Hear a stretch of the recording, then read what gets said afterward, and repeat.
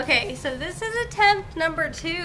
The ROM actually crashed the first time I was playing, so we're gonna go back to where it crashed, even though I caught a Pokemon, and now I probably can't catch this Pokemon, but oh well, we are just gonna go train up Pidgey, because, like, really, it's annoying. So, I had you guys vote online what you guys wanted me to talk about in this episode of Heart Gold. And a lot of people wanted me to talk about mental illness, and I feel like it's because of the recent tragedy in Las Vegas. And I really do feel very strongly about what mental illness is. Now, what I'm talking about anybody who is bipolar, who is schizophrenic, who has depression. I'm talking about a range of them. But keep in mind, I'm not talking about it to be mean. What I'm saying is here, when we look at mental illness, there's so much stigma. Like, we stigmatize the crap out of this. It is absolutely atrocious how much we stigmatize it.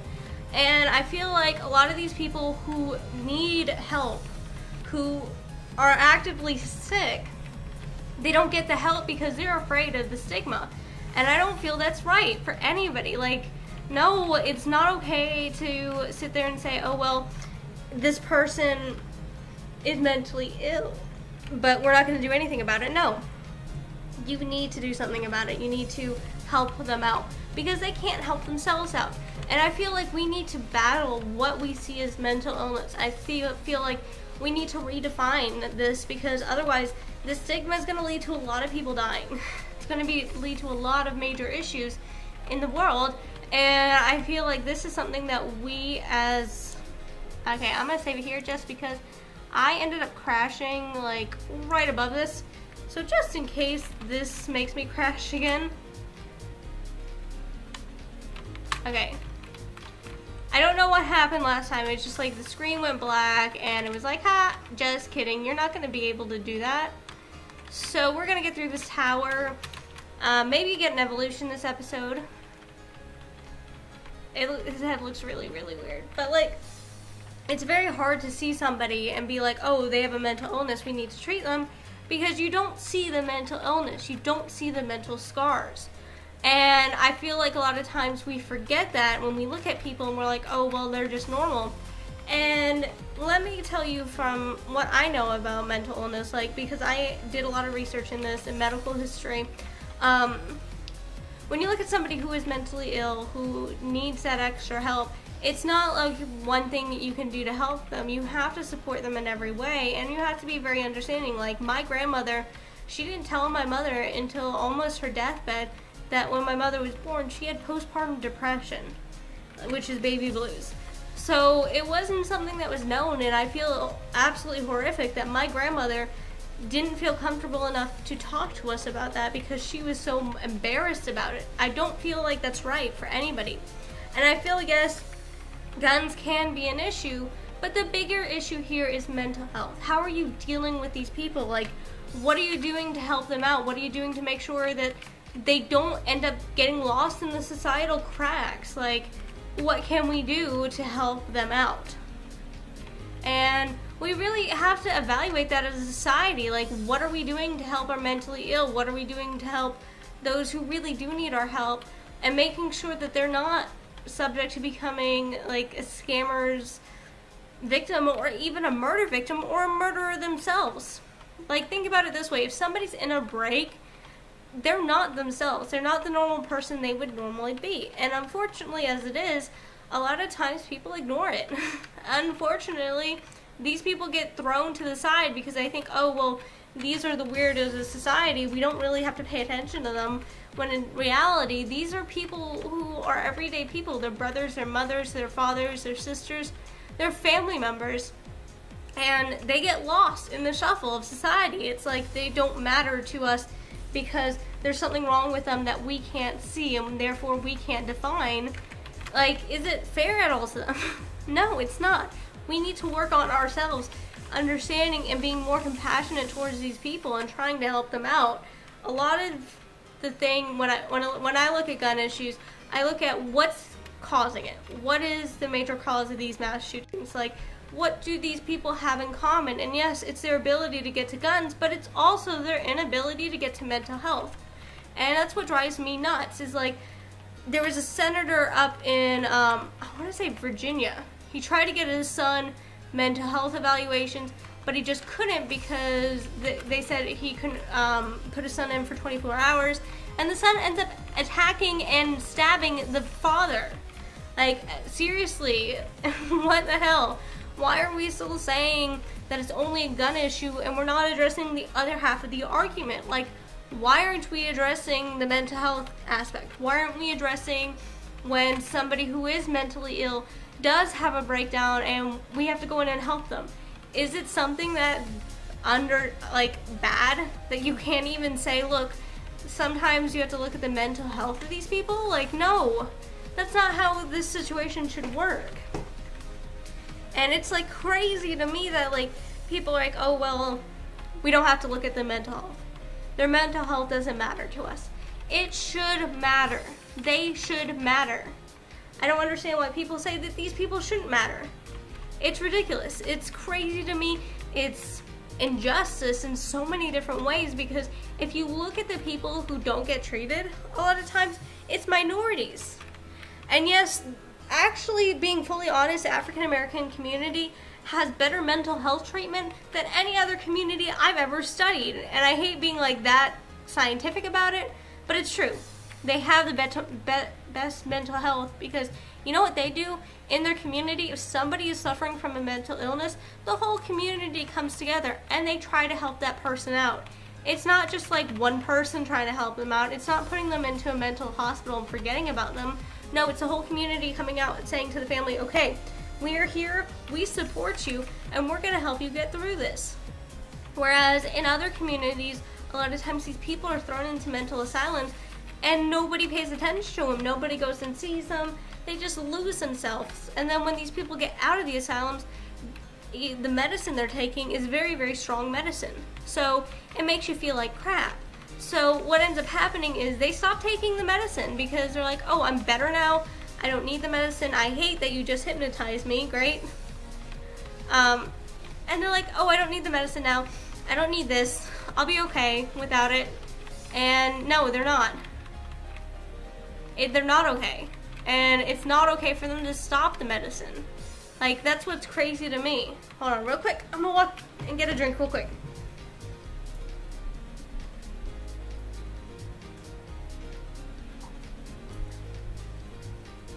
Alright. I'm back. Ooh, yay, I learned Ember. And I'm glad I didn't crash this time around. Oh, so that's how you go up through it. So, yes.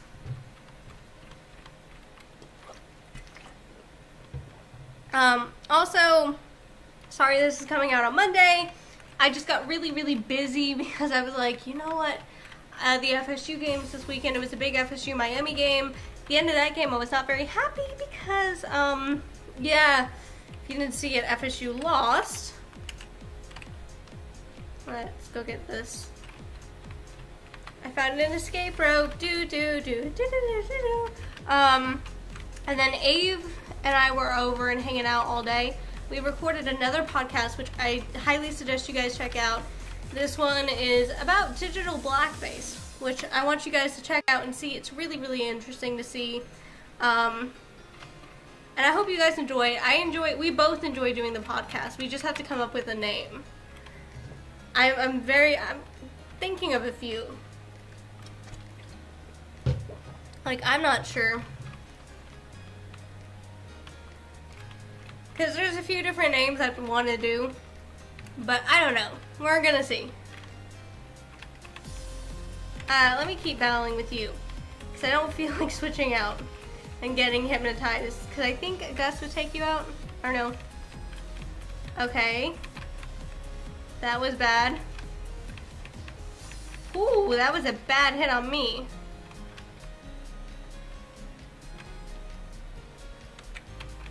And my internet just went out, it looks like. The hell? I have to call Comcast in a second. Switch. So hopefully this is going out Monday if my internet's back up, because if it's not, I'm going to be very upset.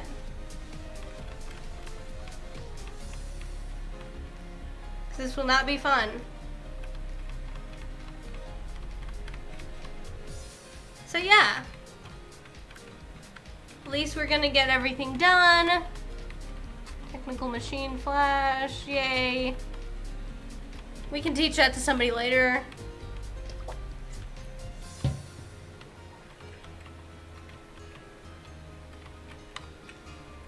Well, my TV's still on, so I'm really confused by the fact that it's saying, oh, your internet's out. Escape rope, use. Is it really?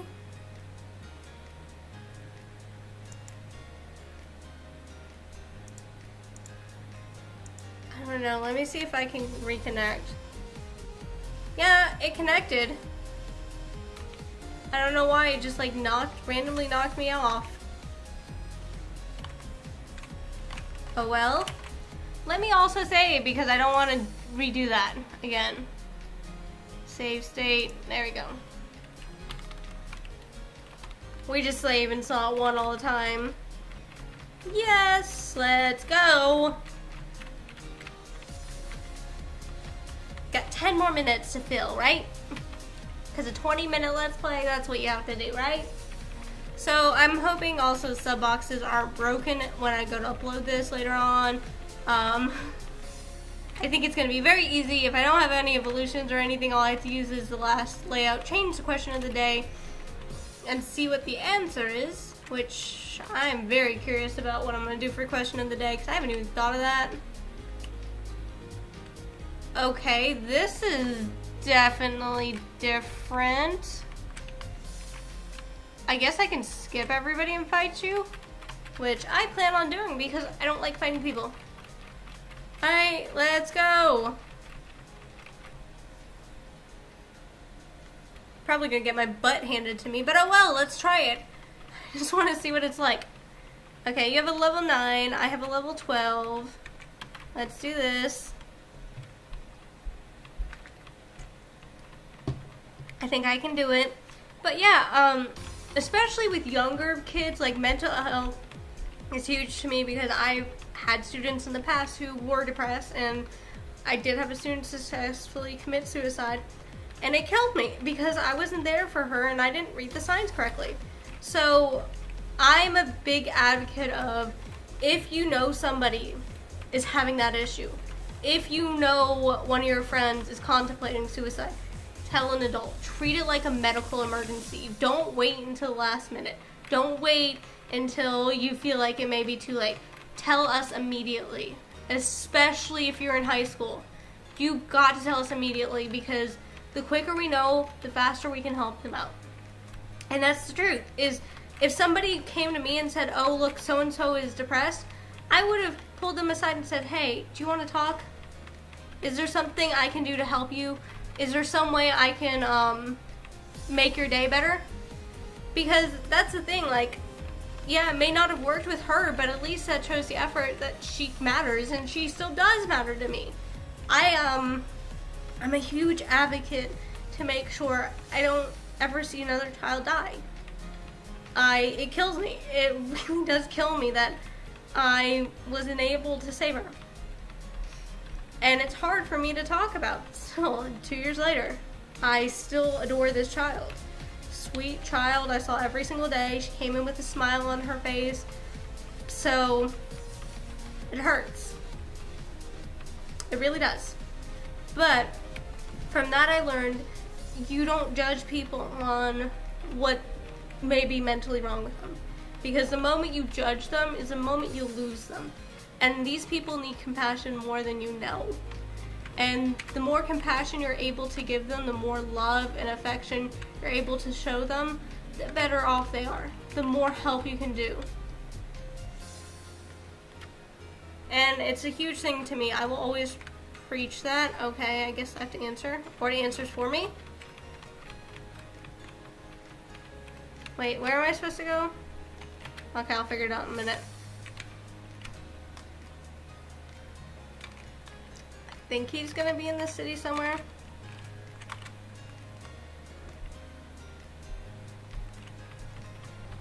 Yay! I think that guy was there too.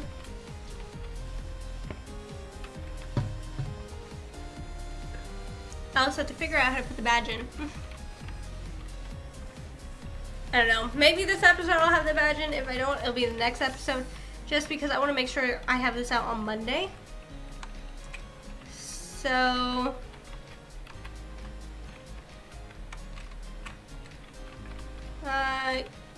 Team Rocket, yeah, whatever.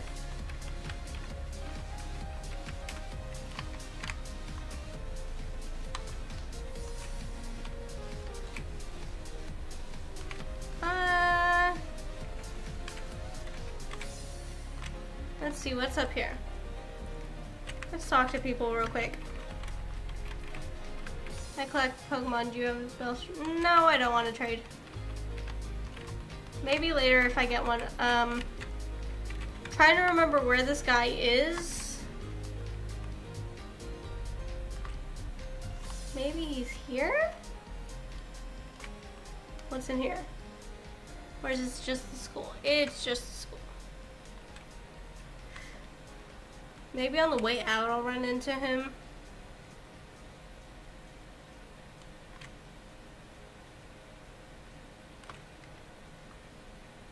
Are you here?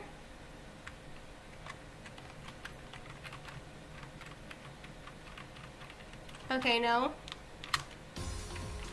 Where the heck is this guy? You know what? I give up. We can get the Togepi egg later. Figure it out later.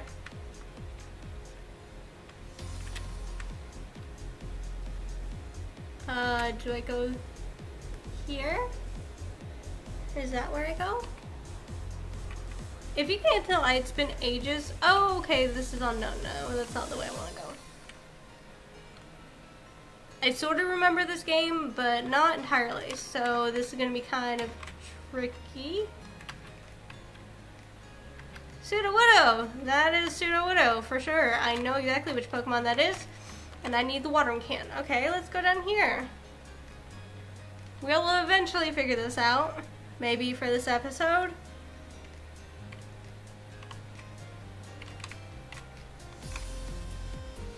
Let's keep going. Hey, what do you say? Hey, what do you say? No, I don't feel like playing with that.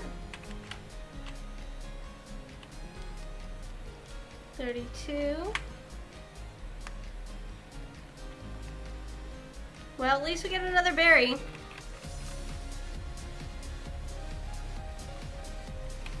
It's a yellow berry, apricot, whatever. We'll eventually figure our way out. I still have like 5 minutes left, so... maybe it is... Okay, wait, what's up here? Is it only the tower that's up here? Yeah, it's only the tower. Okay. Then if you go this way, you run into the area. Okay, that's not it. Okay, maybe it's this way. Wait, hold on.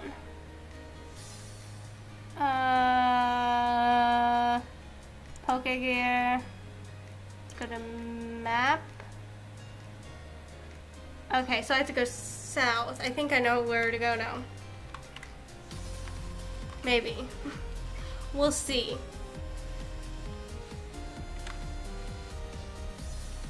Eventually I'll figure it out. It just may take me a few minutes. 32. Okay, I think this is the way I'm supposed to go. Yeah, definitely.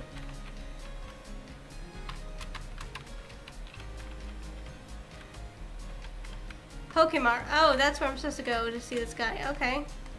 Well, we'll get the egg, and then I'll end off the episode. No, I'll go a little bit further. Yeah, might as well. Hi, am I supposed to talk to you? Good evening. I have a package for you. Here you go. Super potions, okay. Long time no see. I've been waiting for you, Momo. This is from Professor Elm.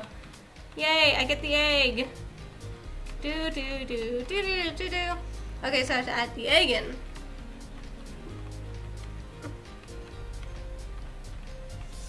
Yeah, Momo is here. Momo is here to save the day.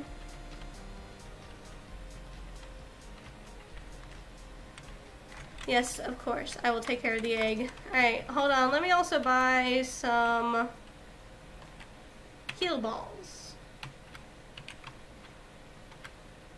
I'll just buy one. Yeah.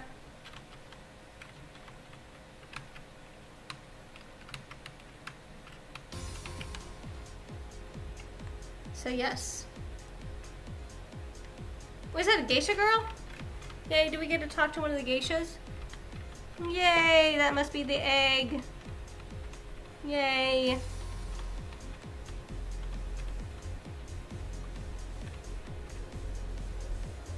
I love the geisha girls. I remember them from the original game, which, yes, is amazing. Alright, let's see what's in the grass, and then I may probably end off, because I don't want to go too long, because my computer is old. I need to get a new one so bad. Oh, it's a Bellsprout. Tackle. Okay, you know what? I'm going to do the trade. I'm going to catch the Bellsprout and then I'm going to trade it. Why not? Because what's cooler, an Onyx or a Bellsprout?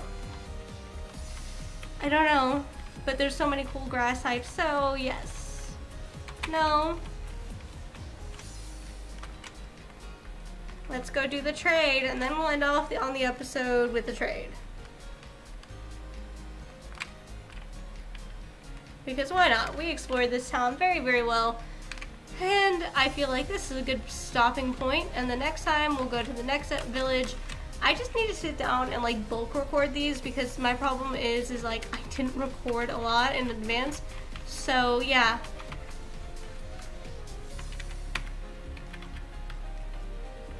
Yay, Bellsprout. Bye bye, Bellsprout.